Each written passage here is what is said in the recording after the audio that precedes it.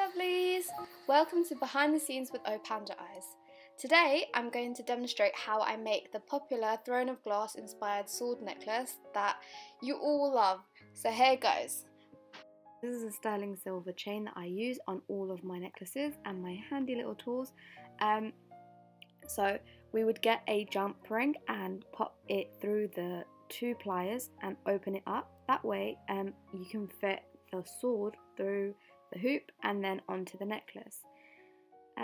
It is a little bit fiddly. If you've come to my workshop at Comic Con, you'll know how fiddly it is. I'm just making it look easy because I fast forwarded it.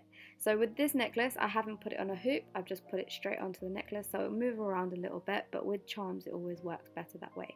You then close the hoop and there you go, voila, the necklace is made. So next, what do I do?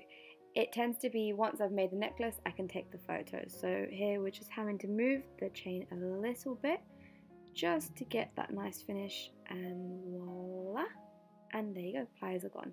And then I add a few little touches. These are from a shop called Hobbycraft here in the UK, and I'm going for a bit of a summer look at the moment with the florals and the leaf and the wood, and there you go, and that's done.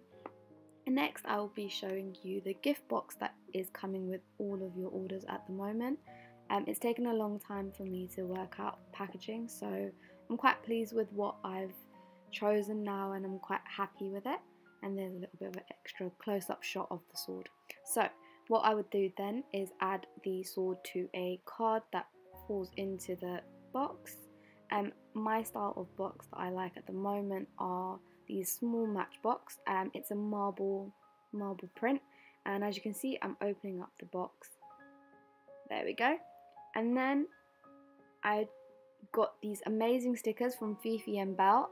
They are my logo, which Alicia Jo Art designed for me, and this is the foiled sticker, and they just look so incredible on the box, especially with the silver tone. And if you see, when it gets a bit darker, the panda actually gets darker too, which is really cool.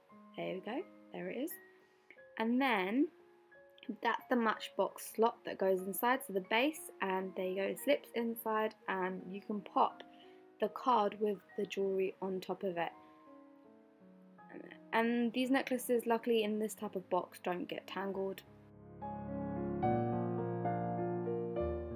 Ta-da!